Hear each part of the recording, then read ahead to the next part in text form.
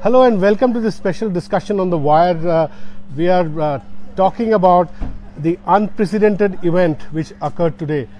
Four senior-most Supreme Court judges meeting at Justice Chalmeshwar's residence to address the media. This has never happened before in post-independence history. Judges directly addressing the media and suggesting that not all is well with democracy and the way Supreme Court is functioning. So, one among them is going to be the next Chief Justice of India. These are about the most responsible and powerful figures in the judiciary at the moment. Today they come before us and tell us, and then through us the citizens of this country, that we are at this extraordinary point where the institutional integrity of the judiciary is under threat. And the man they blame for this threat to the institutional integrity of the judiciary is the Chief Justice himself. And the way he's conducting... And the way he's conducting the administrative assignment of responsibility of benches for various cases. It is a very serious accusation. As they say, they don't want to be people 20 years from now who would be held up as people who failed to do their job. I think the hint was clearly to certain judges during the emergency who did not do their jobs.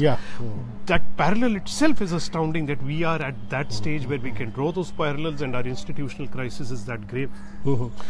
So you think this could be an inflection point politically, because all this is not happening in a vacuum. The government seems to be suggesting that this is some dispute among the Supreme Court judges, but nobody would buy that, right? This is not happening in a vacuum. It has a direct link to the way the ruling political class is conducting itself. Well, certainly yes. I mean, clearly what was hinted at, what was suggested today has its own implications, political and otherwise. I think to say beyond that would amount to verge on contempt. But the fact clearly is that this is a battle about a huge number of cases that are dealing with the internal structure of the judiciary itself. The proximate reason, as Judge Gogoi himself said, is that they went before the Chief Justice today, this morning, with regards to the Loya case, which was to come up today. It did come up today and has now been set for Monday, if I'm not mistaken. It came up before Judge Arun Mishra. And I think if it was a related question of allocation of benches to the judiciary, then I think that matter was taken up. But what they wanted done was not acceded to by the Chief Justice, as they clearly said. But this is the last in a series of what they claim are similar decisions which they do not agree with, which force them to come to. So you think the Loya case, the public interest litigation relating to the death of Judge Loya, was, would you say, was the last straw on the camel's back, as it were? There have been a series of events before. Surely, I mean, the judges themselves gave that indication. They said today's event was the Loya event. And then their letter itself clearly states that this is not just one case. There is a series of cases which they have not named, but clearly we know there is a background to it. There is the medical corruption case where Justice Chalmeshwar has taken a certain view of how it should be heard. The Chief Justice had taken another view of it. There were different benches which were constituted. Questions were raised about why certain benches. Questions were raised about whether judges can hear cases that relate to their own interests, so on.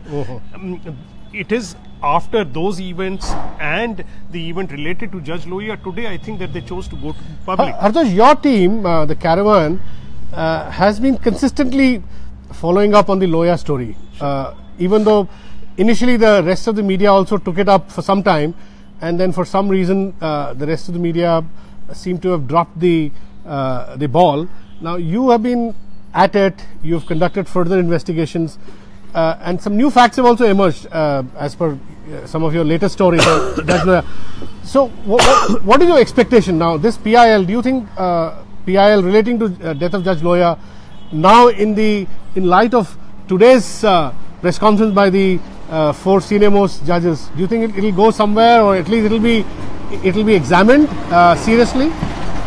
See, clearly, so far in the Judge Loya case, we have seen an abdication of responsibility from every institution, which is why the family finally spoke up. The police has not done its job, it has not investigated to the satisfaction of anybody concerned.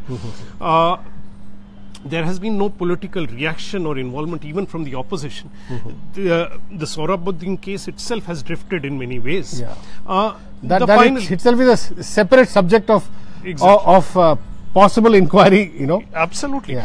The media institutionally has failed. The media's role largely in the Loya case, including otherwise sort of vanguards of sort of liberal media like NDTV and Indian Express, certainly the English version of NDTV, have actually worked to bury the case rather than actually examine it.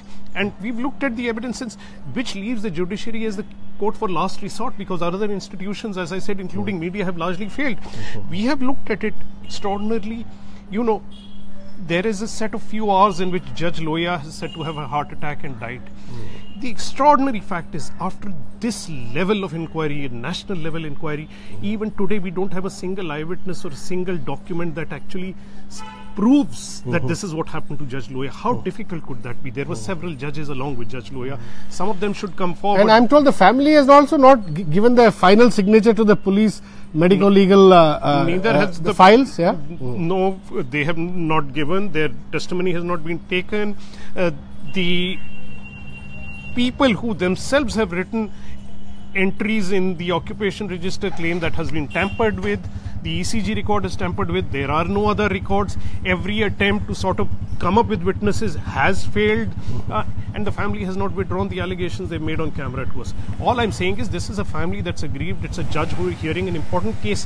What we need is to have the feeling that justice is seen to be done, and certainly in this case it is not being seen to be done. And in a further investigation, Hartosh, you have brought out, and another lawyer activist from Nagpur has even given the Wire an interview suggesting that in that VIP guest house, those two days or 2 or 3 days that Loya was supposed to have stayed, there is no entry under his name, and it is those dates are those dates are blank. It doesn't show him staying there. That in fact, so the authorities are saying to RTIs, and this is part of the story, does not end, are telling that they have no official record or anything that will substantiate that Justice Loya actually stayed at the VIP guest house. So we have no official proof of even simple fact like where he stayed. You think those things would become part of the PIL? Are they, or will they become? All I'm saying is that these are extraordinary facts that they are open to question. We are not prejudging the case. I think a lot of people who want to bury the case are prejudging it. I think these should be part of the inquiry. Everything should be examined. We must try and understand what has happened. And what better that if he's died a natural death, that the family meets some satisfaction. That still does not take away from the second part of the story, that he was under extreme pressure to deliver a certain kind of judgment, which nobody has contested, nobody has debated, which is actually far more worrying, which suggests that in the Justice Sohrabuddin encounter case itself, there has been a lack of justice being seen to be delivered. Yeah, even I think senior BJP leader Arun Shourie had told the Wire that since the Supreme Court had in the first place had monitored the Sohrabuddin case being given to CBI, it was under their instruction that CBI was brought in. So it stands to reason that the Supreme Court, under Supreme Court, some mechanism should be set up to at least clear the doubts about Loya's death to his close family members, son, wife, father, etc. Right? Absolutely. And I mean, how difficult can be? And it is no longer a question of not just the family. It is that as a nation, we need to know that certain events can be clearly examined in public and settled in ways that are acceptable to everybody, are seen, and this is done transparently. Why is there a need to bury this case under the carpet? If the circumstances are simple, it should be simple to demonstrate. What is your sense, since you were there at the press conference at Justice Chelmeshwar's house, and you heard Justice Gogoi allude to Judge Loya's PIL being allocated to a certain bench, which obviously they were unhappy about. And Justice Gogoi is, I believe, the senior most after Deepak Mishra. Should be the Chief Justice. So does this lend a certain seriousness to the Loya case now? What do you expect? I think this is in line with exactly what I've been saying. That what they want, nobody is prejudging the case. They want that justice is seen to be done, whatever that justice is. But there should be a process which makes it clear that there is a serious attempt to deliver justice.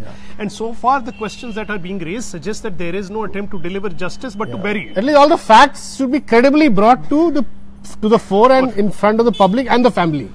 And they should be examined with an open mind, and both parts of the story should be looked at. One is the circumstances of the death, and second, the extraordinary pressure on him. Why was there pressure? What was the need for pressure on a judge? Why did we not trust a judge or CBI judge to deliver a fair judgment in such a case? Who was putting that pressure? What had happened in the Sohrabuddin case?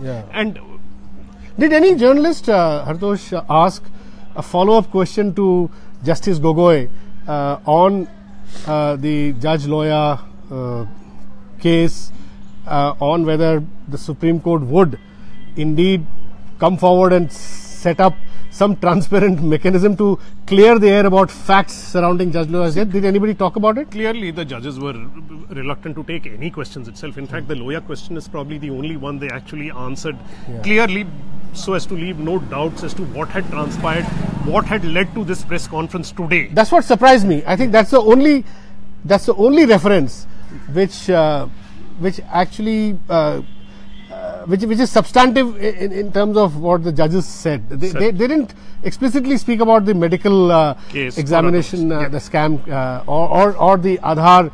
Today, Dushyant Dave has written in the Indian Express talking about other important sensitive cases like Aadhaar, where also he is suggesting that the benches are being sought to be fixed. So where is this leading up to? Politically, tell me now. The government has taken a strange position that this is something happening among the Supreme Court judges, and they'll kind of resolve it. But public perception is obviously, the world knows that this is not happening in a vacuum. Sure, there's something, some external what is politics has a role to play here. Is once you have 4 of the senior most Supreme Court judges go with an appeal to the public, it becomes a political issue. It becomes an issue for every political party to intervene and ask questions, because the very fact they've gone to the public means it can no longer be resolved within the judiciary. And to say, I've been watching various senior journalists raise questions about why are political figures meeting judges? Why is this happening? This is no longer about whether it should be politicized or not. It is politics. It is out before the nation. It is out before the public. There should be political parties now addressing this question. There should be press conferences. There should be an attempt to understand the gravity of the situation. I think people who are trying to suggest anything out of the extraordinary, out of the ordinary in political interventions at this point of time have lost their minds. They don't understand how a democracy should function. This is exactly where now politics has to step in, because the judiciary has been unable to resolve something like this. The government, I think, has taken the position that they will not intervene, and I understand why the government should not intervene. Are you surprised that the social media activists who support the government, they have started attacking these 4 judges? Well, look, these are people, as I said, who had decades on the Supreme Court. And today, for them to suddenly wake up and attack these people clearly means their agenda is political. The people attacking them are the people who support this government or this dispensation or this ideology. So clearly we know where they are coming from. And the question today, as I said, of institutional integrity, of comparisons with the emergency, actually indirectly raise questions about the nature of this administration and how this government has been functioning. So in that sense, it's a wake-up call to everybody. And in this, a political class has to step forward and actually play a role. And Hartosh, now, what's your sense about the other Supreme Court judges? I'm told that there are a lot of younger judges in the Supreme Court who have a good reputation. They seem to be, there's a perception that they're silently with these 4 judges, senior most judges who've taken a stand. And these 4 judges also have a good reputation behind them. So what's your sense about what might happen within the Supreme Court now? Do you think Chief Justice Deepak Mishra will respond to this, or will he talk to these people, will try to resolve it? Is it going to get contained, or is it going to blow up further? Well, I mean, it is at this point in an extraordinary measure that Deepak Mishra is going to be tested. it is important for him to set aside his personal ego and step forward as the head of the most important institution, one of the three in this country, and actually find in ways this can be diffused to the satisfaction of the judges who've spoken today. If he is going to continue working by administrative fiat and bypass or leave these judges out in terms of consideration, in terms of such decisions, I don't think this matter is going to get resolved. It is going to worsen divides within the judiciary. It will make the public perception of the judiciary problematic. And then there is a question of what happens. There is a further legacy question, the question of how the new Chief Justice will take up the burden from this old one. What is going to happen? So I think there is now an extraordinary responsibility and pressure on Deepak Mishra. Quite apart from the criticism he has faced, he has to show that he is the Chief Justice of India, not somebody who is going to, by arbitrary fiat, run the judiciary. Thank you very much, Hartosh, for talking to us. That's all for now.